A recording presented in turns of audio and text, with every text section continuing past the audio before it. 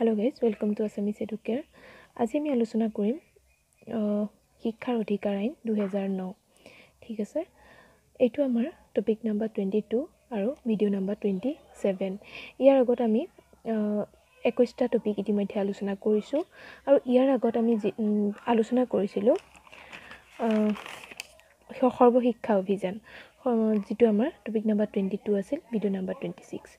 আৰু এইখিনি যদি আপোনালোকে চোৱা নাই তেতিয়া হলে আমাৰ এটা pedagogy এটা প্লেলিস্ট বনোৱা আছে educational pedagogy and child development বুলি তাত গৈ আপোনালোকে সেই বাকি ভিডিওখিনি চাব পাৰিব তাত আমি ইতিমধ্যে এতিয়ালৈকে 21টা টপিক আলোচনা কৰিছো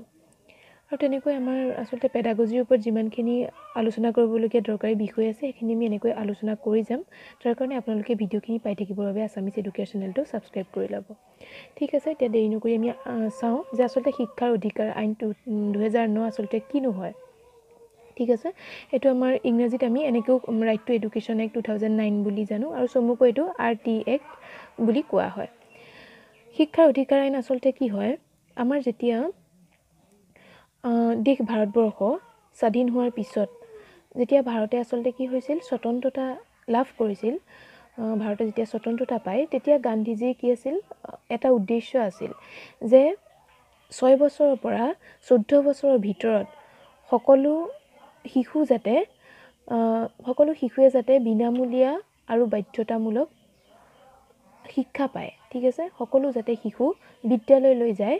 আৰু তাহাঁতক কি কৰিছিল যাতে তাহাঁতি বিনামূলীয়া শিক্ষা লাভ কৰে আৰু সেই কি কৰিছিল শিশুসকলক শিক্ষা বাধ্যতামূলক কৰিছিল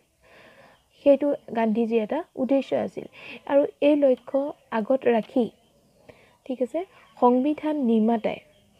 সংবিধান বনোৱাৰ সময়ত অনুচ্ছেদ 45ত বৰ্ণনা কৰিছিল যে 10 বছৰৰ ভিতৰত প্ৰাৰম্ভিক শিক্ষা বাধ্যতামূলক কৰিব আৰু সকলো শিশু কি কৰিব বিদ্যালয়লৈ যাব ঠিক আছে এইটো এটা কোৱেশ্চনো আহে যে আসলতে শিক্ষা বিনামূলীয়া আৰু বাধ্যতামূলক কৰা কোন সংবিধানৰ কোনটো অনুচ্ছেদত উল্লেখ আছে তেতিয়া আমি এটো ক'ব লাগিব যে 45 অনুচ্ছেদত ঠিক আছে তেতিয়াহলে নিশ্চয় এখিনি গম পালে যে ভাৰতবৰ্ষ কি হৈছিল স্বাধীন হোৱাৰ পিছত যেতিয়া ভাৰতে স্বতন্ত্ৰতা পায় তেতিয়া গান্ধীজি এটা উদ্দেশ্য আছিল যে 6 বছৰৰ পৰা 14 বছৰৰ ভিতৰত সকলো শিশু শিক্ষা যাতে বিনামূলীয়া আৰু বাধ্যতামূলক হয় আৰু এই উদ্দেশ্য আগত ৰাখি কি কৰিছিল সংবিধান নিৰ্মাতাই সংবিধান বনোৱাৰ সময়ত অনুচ্ছেদ 45ত বৰ্ণনা কৰিছিল যে 10 বছৰৰ ভিতৰত সকলো শিশু কি হ'ব প্ৰাৰম্ভিক শিক্ষা বাধ্যতামূলক কৰিব আৰু সকলো শিশু বিদ্যালয়লৈ যাব ঠিক আছে নিশ্চয় এখিনলৈকে গম পালে তাৰ পিছত আছে যে প্ৰাৰম্ভিক শিক্ষা কিন্তু কি হ'ল চৰকাৰৰ ইমান আসলতে চেষ্টাৰ পিছতো এই কাৰ্য সফল নহল আৰু তেতিয়াও আসলতে কি হ'ল ইমানখিনি ধৰা সংবিধানত তেনেকৈ আসলতে উল্লেখ কৰাৰ পিছতো ইমান চেষ্টাৰ ফলতো কি হ'ল প্ৰতিটো শিশু বিদ্যালয়লৈ যোৱাৰ পৰা প্ৰতিটো শিশু মানে বিদ্যালয়লৈ নগল বা কিছুমান শিশু বিদ্যালয়লৈ যোৱাৰ পৰা বাদ পৰি থাকিল আৰু তাৰ পিছত চৰকাৰে বহুত প্ৰয়াস কৰিলে যাতে সকলো শিশু কি হয় বিদ্যালয়লৈ যায় সকলোৱে যাতে শিক্ষা লাভ কৰিব পাৰে আৰু তাৰ কাৰণে 1988 ৰ পৰা 2002 চনৰ 31 মাৰ্চলৈ অপাৰেশ্যন ব্লেকবোৰ্ড কাৰ্যক্ৰম চলালে আৰু তাৰ পিছত অপাৰেশ্যন ব্লেকবোৰ্ড যি আসলতে কাৰ্যক্ৰম চলালে তাতো ধৰা সকলো শিশু বিদ্যালয়লৈ নগল তাতো কিছুমান বাদ পৰি থাকি গল তাৰ পিছত কি কৰিলে জিলা প্ৰাথমিক শিক্ষা মই ইয়াত এখিনি লিখা নাই সেইকাৰণে মই মুখে কৈছো আপোনালোকে নিজৰ বহিত লিখি যাব তাৰ পিছত জিলা প্ৰাথমিক শিক্ষা কাৰ্যক্ৰম চলালে তাৰ পিছত যেনেকৈ অপাৰেশ্যন ব্লেকবোৰ্ড নামৰ যি আসলতে এটা কাৰ্যক্ৰম তেনেকৈ চলো স্কুল চলো এটা অভিযান এখন অভিযান ধৰা আৰম্ভ কৰিলে তাৰ পিছত 2001 চনত সৰ্বশিক্ষা অভিযান আৰম্ভ কৰিলে ইমানখিনি কাৰ্য কি হ'ল হাতত লৈও সকলো শিশুক শিক্ষাৰ প্ৰাৰম্ভিক অধিকাৰ উপলব্ধ কৰাত আসলতে চৰকাৰ সফল নহল আৰু এই উদ্দেশ্য আগত ৰাখিয়ে কেন্দ্ৰীয় চৰকাৰে কি কৰিলে শিক্ষাৰ অধিকাৰ অধিনিয়ম 2009 1 এপ্ৰিল 2010 চনৰ পৰা আৰম্ভ কৰিল ঠিক আছে নিশ্চয় এইখিনিলৈকে বুজি পাইছে যে কি হ'ল প্ৰথম যেতিয়া সকলো শিশু বিদ্যালয়লৈ যোৱাৰ পৰা বাদ পৰি থাকি গ'ল তেতিয়া চৰকাৰে কিছুমান আঁচনি হাতত ল'লে ধৰা প্ৰথম কি কৰিলে 1987 1988 ৰ পৰা 2002 চনৰ 31 মাৰ্চলৈ অপাৰেশ্যন ব্লেকবোৰ্ড কাৰ্যক্ৰম চলালে তাৰ পিছত জিলা প্ৰাথমিক শিক্ষা কাৰ্যক্ৰম হ'ল তাৰ পিছত চলো স্কুল চলো বুলি এটা অভিযান আৰম্ভ কৰিলে তাৰ পিছত 2001 চনত সৰ্বশিক্ষা অভিযান আঁচনি আৰম্ভ কৰিলে আৰু এই সকলোখিনি যেতিয়া আসলতে কাৰ্যক্ৰম হাতত চৰকাৰে লৈও সকলো শিশুক বিদ্যালয়লৈ অনাৰ ক্ষেত্ৰত অসমৰ্থ হ'ল সকলো ধৰা শিশু বিদ্যালয়লৈ নাহিল সেই ক্ষেত্ৰত কি হ'ল সেই উদ্দেশ্য আগত ৰাখি কেন্দ্ৰীয় চৰকাৰে কি কৰিলে শিক্ষাৰ অধিকাৰ অধিনিয়ম 2009 ষ্টাৰ্ট কৰিলে 1 এপ্ৰিল 2010 চনৰ পৰা ঠিক আছে আৰু এই অধিনিয়মৰ মুখ্য লক্ষ্য কি আছিল 2015 চনৰ ভিতৰত ঠিক আছে 6 পৰা 14 বৰ্ষৰ সকলো শিশু যাতে বিদ্যালয়ত নামাঙ্কন হৈ যায় মানে প্ৰাথমিক শিক্ষাক আসলতে অধিকাৰ হিচাপে গণ্য কৰা হ'ল আৰু এইখিনিতে আৰু দুটামান দৰকাৰী কথা যে একমাত্ৰ ভাৰতবৰ্ষই এনে এখন দেশ য'ত কি হয় শিক্ষাক বিনামূলীয়া আৰু বাধ্যতামূলক কৰা হৈছে এটো মনত ৰাখিব 135খন দেশৰ ভিতৰত ভাৰতবৰ্ষই এনে এখন দেশ য'ত শিক্ষাক বিনামূলীয়া আৰু বাধ্যতামূলক কৰা হৈছে ঠিক আছে আৰু এই যি আইন সমগ্ৰ দেশতে কাৰ্যকৰী কৰা হৈছে মাত্ৰ জম্মু আৰু কাশ্মীৰক বাদ দি ঠিক আছে জম্মু আৰু কাশ্মীৰক বাদ দি গোটেই সমগ্ৰ ভাৰতবৰ্ষতে আসলতে এই যি আসলতে আইন তাক কাৰ্যকৰী কৰা হৈছে আৰু এই অধিনিয়মত কি আছে 7টা অধ্যায় আছে মইতো এইখিনি লিখি দিছো 7টা অধ্যায় আছে ঠিক আছে আৰু এই যি অধিনিয়ম তাত 7টা অধ্যায় আছে আৰু 38টা খণ্ড আছে এটো মনত ৰাখিব এই যি আসলতে অধিনিয়ম তাত কি আছিল 7টা অধ্যায় আছে আৰু 38টা খণ্ড আছে এইখিনি আছিল আমাৰ শিক্ষা অধিকাৰৰ ওপৰত আসলতে জানিবলগীয়া বহুত দৰকাৰী কথা আকৌ এবাৰ মই কৈ দিছো প্ৰথম আসলতে কি হ'ল সংবিধান যি আসলতে গান্ধীজী এটা উদ্দেশ্য আছিল যে 6 বছৰৰ পৰা 14 বছৰৰ ভিতৰত সকলো শিশু যাতে কি হয় বিনামূলীয়া আৰু বাধ্যতামূলক শিক্ষা লাভ কৰিব পাৰে শিক্ষা যাতে বাধ্যতামূলক হয় আসলতে বিনামূলীয়া শিক্ষা লাভ কৰিব পাৰে আৰু সেই লক্ষ্য আগত ৰাখি কি কৰিছিল সংবিধান নিৰ্মাতাই 45ত অনুচ্ছেদ 45ত বৰ্ণনা কৰিছিল যে 10 বছৰৰ ভিতৰত কি হ'ব সকলো শিশু বিদ্যালয়লৈ যাব আৰু শিক্ষা লাভ কৰিব কিন্তু সেই কাৰ্য কি হৈছিল সফল নহৈছিল আৰু তাৰ কাৰণে কি কৰিলে 1987 1988 ৰ পৰা 2002 চনৰ 31 মাৰ্চলৈ অপাৰেশ্যন ব্লেকবোৰ্ড আঁচনি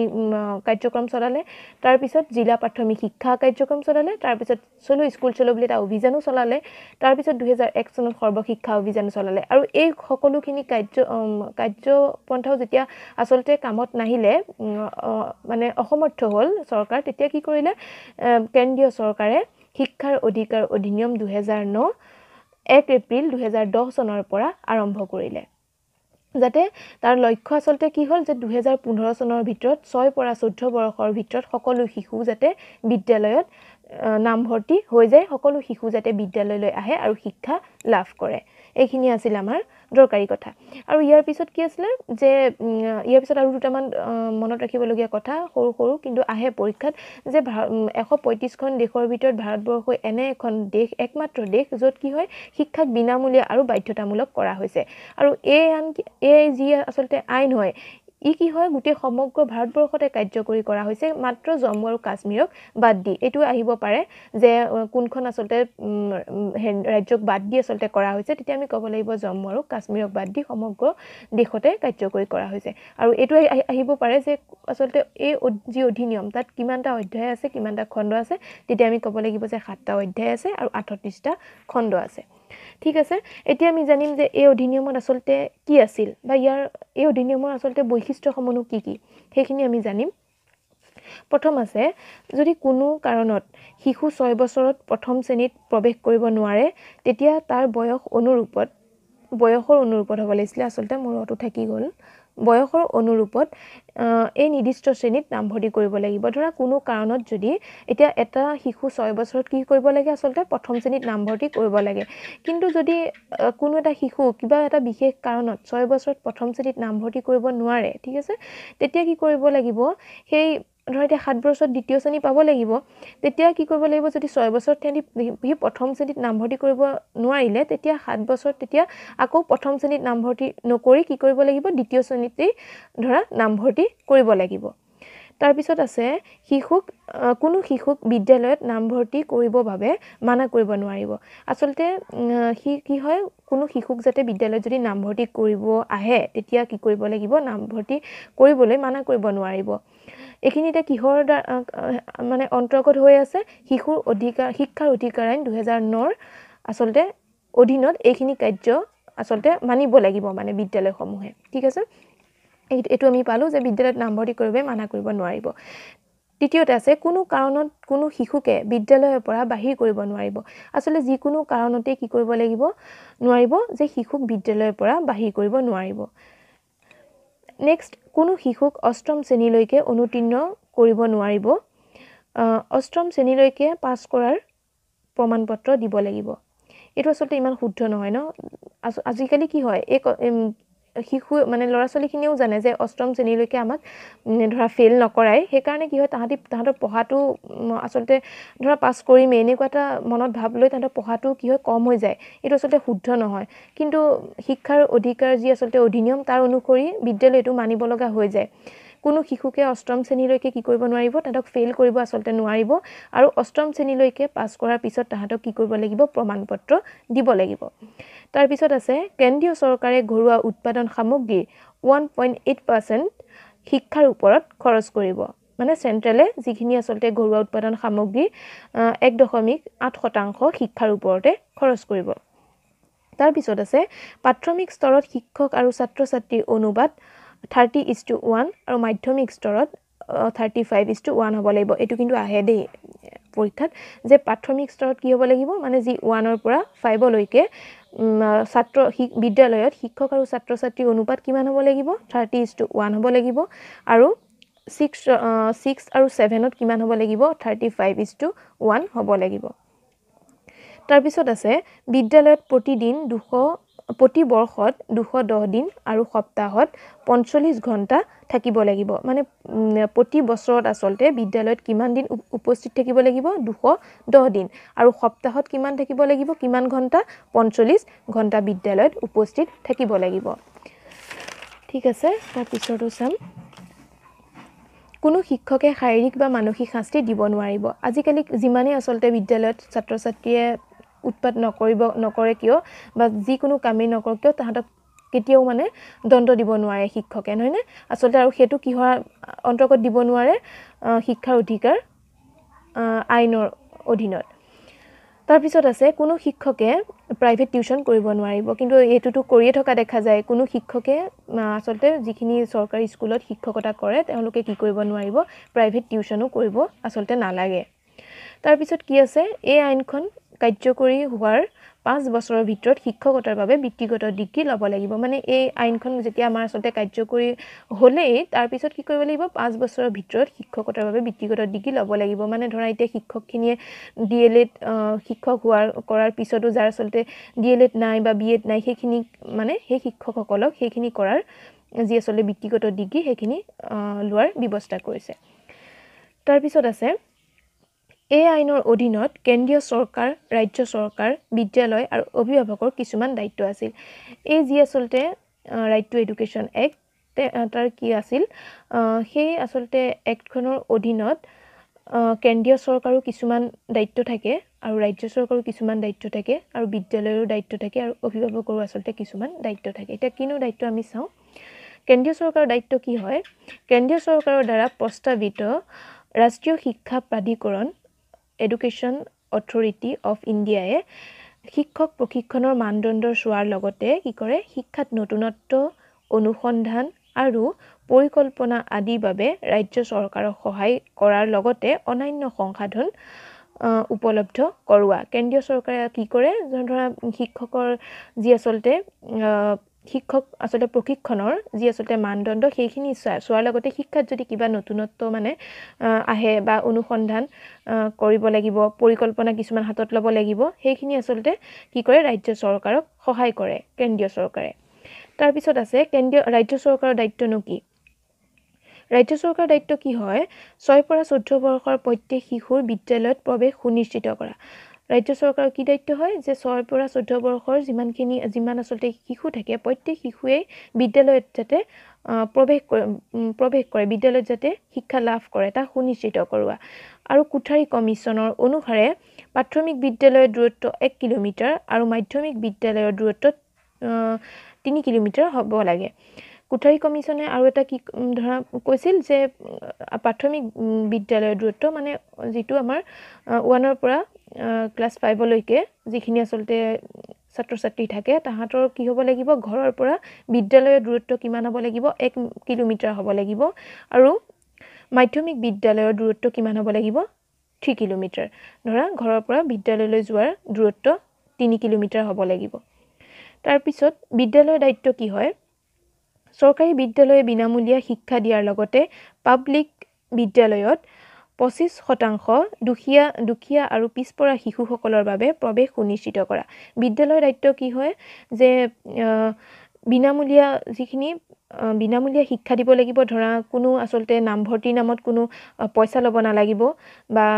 কিতাপ পত্ৰও বিনামূলীয়াকৈ দিব লাগিব আৰু যিখিনি আসলে প্ৰাইভেট স্কুল সেইখিনি স্কুলৰ এটা দায়িত্ব কি থাকে যে যিখিনি আসলে দুখীয়া বা পিছপৰা শিশুসকল বিদ্যালয়লৈ আহে তেহেঁতৰ ক্ষেত্ৰত কি কৰিব লাগিব আসলে 25% সিট মানে সুনিশ্চিত কৰিব লাগিব তাহাঁতৰ কাৰণে সেইখিনি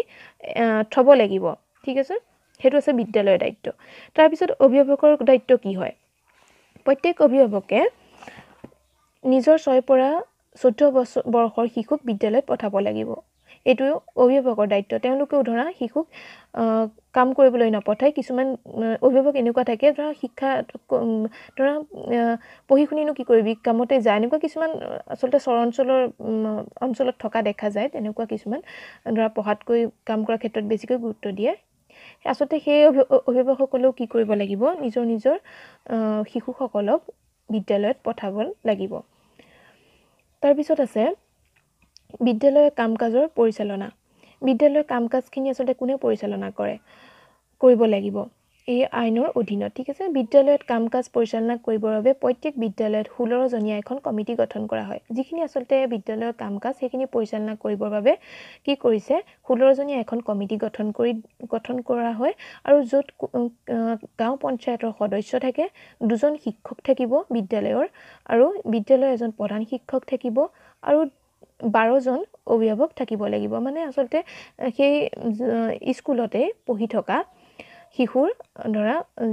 অভিভাৱকসকলক সেই কমিটিত আসলে ৰখোৱা হয় ঠিক আছে সেই কমিটিত মুঠতে কিমানজন আসলে সদস্য থাকিব লাগিব 16 জন সদস্য থাকিব লাগিব 16 জন সদস্য থাকিব লাগিব আৰু কোন থাকে মনত ৰাখিব গাঁও পঞ্চায়তৰ সদস্য থাকিব বিদ্যালয়ৰ দুজন শিক্ষক থাকিব প্ৰধান শিক্ষক থাকিব আৰু বিদ্যালয়তে পঢ়ি থকা ধৰা শিশুৰ 12 জন অভিভাৱক থাকিব লাগে আৰু তেওঁলোকেহে কি কৰে বিদ্যালয়ৰ কাম-কাজসমূহ পৰিচালনা কৰে তাৰ পিছত আছে পাঠ্যক্ৰম আৰু মূল্যাংকন পদ্ধতি আসলে পাঠ্যক্ৰম কোনে বনোৱা হয় বা মূল্যাংকন পদ্ধতিটো শিশুসকলৰ ক্ষেত্ৰত কেনেকৈ কৰা হয় কেন্দ্ৰীয় চৰকাৰৰ দ্বাৰা গঠিত ৰাষ্ট্ৰীয় শিক্ষা প্ৰাধিকৰণে ৰাষ্ট্ৰীয় স্তৰত কি কৰে পাঠ্যক্ৰম নিৰ্মাণ কৰিব আৰু ধাৰাবাহিক আৰু বিস্তৃত মূল্যাংকন পদ্ধতি অৱলম্বন কৰা হয় শিশুসকল আসলে কিমান বুজি পাইছে কিমান তাহাঁতক কেনেকৈ পঢ়াব লাগিব কি আসলে পঢ়ুৱাখিনি তাহাঁতক মানে ধৰা পৰীক্ষা ল'বৰ কাৰণে কি কৰে মূল্যাংকন পদ্ধতি অৱলম্বন কৰে ধাৰাবাহিক আৰু বিস্তৃত মানে যেটো আমি কন্টিনিউয়াস বুলি ক'ব পাৰোঁ ধাৰাবাহিক কন্টিনিউয়াস আৰু বিস্তৃত মানে কম্প্ৰিহেনসিভ ইভালুৱেচন যেটো কোৱা হয় ইংৰাজীত কন্টিনিউয়াস এণ্ড কম্প্ৰিহেনসিভ ইভালুৱেচন কৰা হয় শিক্ষাৰ্থীসকলক তাহাঁতক কিমানখিনি আসলে শিক্ষকে তাহাঁতক পঢ়াখিনি কিমানখিনি তাহাঁতি বুজি পাইছে বা কিমানখিনি আৰু পঢ়ুৱাৰ তাহাঁতৰ প্ৰয়োজন আছে সেইসমূহ শিক্ষকে সেই কন্টিনিউয়াস এণ্ড কম্প্ৰিহেনসিভ ইভালুৱেচনৰ দ্বাৰা সেইখিনি গম পোৱা হয় তেতিয়াহ'লে আমি বুজি পালোঁ আসলে প্ৰথম আমি চালো যে কি হয় শিক্ষাৰ অধিকাৰ আইননো আসলে সংবিধানৰ কোনটো অনুচ্ছেদত উল্লেখ কৰা আছে আমি সেইখিনি গম পালো 45 অনুচ্ছেদত উল্লেখ আছে আমি তাৰ পিছত পালো যে এই অধিনিয়মত কেইটা অধ্যায় আছে 7টা অধ্যায় পালো খণ্ড আমি 38টা খণ্ড পাইছো সেইখিনি আমি আলোচনা কৰিলো আৰু আচলতে যি আচলতে শিক্ষাৰ অধিকাৰ আইন হয় তাৰ মুখ্য উদ্দেশ্য আমি কি পাইছিলোঁ যে 6 পৰা 14 বৰ্ষৰ ভিতৰত সকলো শিশুক বিনামূলীয়া আৰু বাধ্যতামূলক শিক্ষা প্ৰদান কৰা ঠিক আছে আৰু এইটো আৰ্টিকল 45 মতে এইখিনি আমি পালোঁ আৰু তাৰপিছত আমাৰ এইখিনি সকলো সফল নহলত আমি কি পাইছিলোঁ 87 আৰু 1988 পৰা 2002 চনৰ 31 মাৰ্চলৈ অপাৰেশ্যন ব্লেকবোৰ্ড কাৰ্যক্ৰম চলাইছিল আমি সেইখিনি পালোঁ লাষ্টত এই আচলতে সকলো যেতিয়া কাৰ্যক্ৰম ধৰা সফল নহ'ল তাৰ পিছতহে কি কৰিছিল 2001 চনত সৰ্বশিক্ষা অভিযান শিক্ষাৰ অধিকাৰ আইন 2009 1 এপ্ৰিল 2010 পৰা আচলতে ষ্টাৰ্ট কৰিছিল আৰু এই আইনৰ লক্ষ্য হেতুৱে আছিল যে 2015 চনৰ ভিতৰত 6 পৰা 14 বৰ্ষৰ ভিতৰত সকলো শিশু যাতে বিদ্যালয়লৈ যায় তাহাঁতৰ নামাঙ্কন হৈ যায় ঠিক আছে আৰু এই অধিনিয়মত আমি কি আছিল হেতু আমি গম পালোঁ যে 6 বছৰত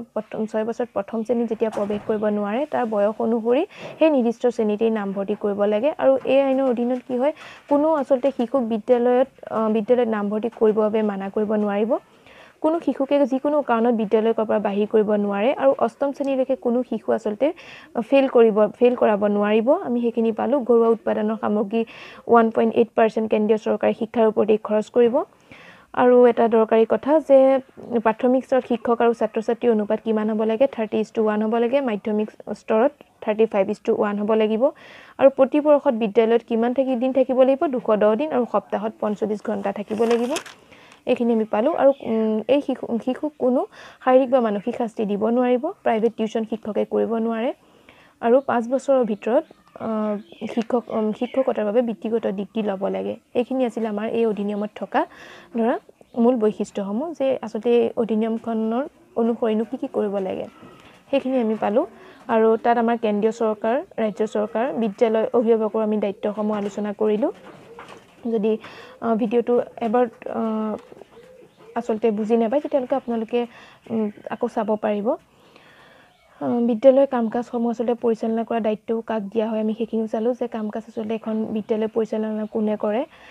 কেনেকৈ আচলতে কমিটি গঠন কৰা হয় 16 জনীয়া এখন কমিটি গঠন কৰা হয় কোন থাকে আমি সেয়াও আলোচনা কৰিলোঁ 2জন শিক্ষক থাকিব প্ৰধান শিক্ষক থাকিব 12জন অভিভাৱক থাকিব ঠিক আছে আৰু মূল্যাংকন পদ্ধতি কি কৰে কণ্টিনিউয়াছ এণ্ড কম্প্ৰিহেনচিভ মূল্যায়ন পদ্ধতি ব্যৱহাৰ কৰে এইখিনি আছিল আমাৰ আজি শিক্ষাৰ অধিকাৰ আইন 2009 বিষয়ে আলোচনা কৰিবলগীয়া অতি দৰকাৰী এটা টপিক হয় আমি যিমান পাৰোঁ আচলতে আলোচনা কৰিবলৈ চেষ্টা কৰিলোঁ আৰু আপোনালোকক যদি অলপমান হ'লেও সহায় কৰিছে বুলি ভাবে তেতিয়াহ'লে ভিডিঅ'টো চোৱাৰ পিছত লাইক কৰিব আৰু আপোনালোকৰ কোনোবা বন্ধু-বান্ধৱীও যদি এনেকৈ আচলতে শিক্ষণৰ লগত জড়িত হৈ আছে শিক্ষণৰ আচলতে লগত জড়িত কোনো যদি এক্সাম দিবৰ কাৰণে প্ৰিপাৰেচন চলাই আছে তেওঁলোককো শ্বেয়াৰ কৰি দিব আৰু যদি আচলতে মোৰ ভিডিঅ'খিনি দিয়াৰ পিছত আপোনালোকে ভাবে যে কিছুমান বস্তু আৰু আলোচনা কৰিবলগীয়া কিছুমান বিষয় ধৰা থাকি গৈছে তেতিয়াহ'লে আপোনালোকে কমেণ্টত জনাব পাৰে ঠিক আছে আজিলৈ ইমানেই ধন্যবাদ